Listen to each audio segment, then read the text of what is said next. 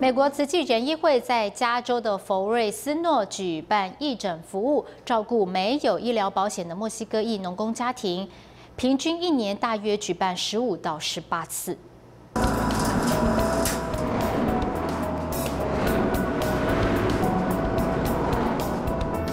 We bring our mobile on that day to provide a flu shot. The cost of doing a flu shot by itself, it probably costs about $25 if you want to do it, pay yourself to get a flu shot. And we provide them free. We will give over hundreds at a time, and that was always nice to do because you're helping people. Majority of the people there on that day are first time doing flu shot. Va a ser la primera vez. Ok, gracias. ¿Y en qué trabaja? En la uva. En la uva. It's my first time getting a flu shot.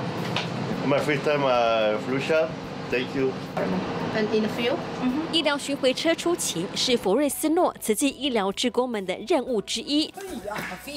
还有一项义诊，每一回装载设备都是大工程。Usually we load probably take what 5-6 of us go loading a whole truck of 24-foot truck with heavy equipment, everything. Because we average about 15 to 18 outreach a year. Load it up, load it down, clean it, and load it up again.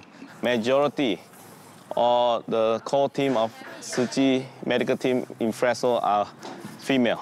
Average about 60 years old, all of them. And we are very grateful of their determination and belief in the medical mission in Fresno.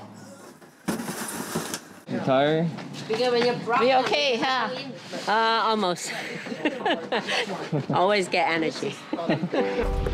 一座小型的医院，从装载到卸货、组装设备，义诊活动前一晚，志工都得忙到晚间10点，这是必经的过程。而每次义诊也总是一呼百应。 Where we our volunteer get our local volunteer and doctors come and sign up. You just log into our Fresno website, sign up for volunteer. They just click in. Let's say they want to come to October event, then you go into the web here. All this information all listed here. So I think Fresno the only one that use this method to approach our medical provider. 2001年启动的义诊，至今的医师阵容至少有30位以上，是持续来帮忙的。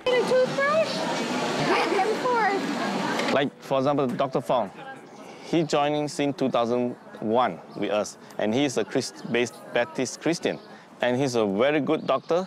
And also Dr. Frus, he's joined us probably 2 years ago, and he never missed a single event with us. And also we had Muslim doctor, Dr. Martin, and he's a retired doctor now.